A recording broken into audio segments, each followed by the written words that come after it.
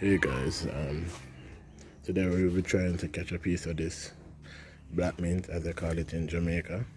Alright, it's one of the typical mint plants where you let it brew for a while, in water, boil it. Right, it's very minty like. Right, so guys, if you know the proper name for it, please let me know in the comments. So I'm going to show you a close-up view of what this mint looks like.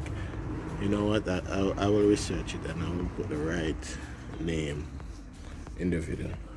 Alright, so today we're going to just get a piece of it from the root. As you can see, look how beautiful that is. Just a vibrant yellow lime green type of vibe it has, so it's very good. You boil it in the morning, drink a cup of tea, trust me, it's really nice. I could see if I can catch a piece of it, and we can try and make it grow back at the house.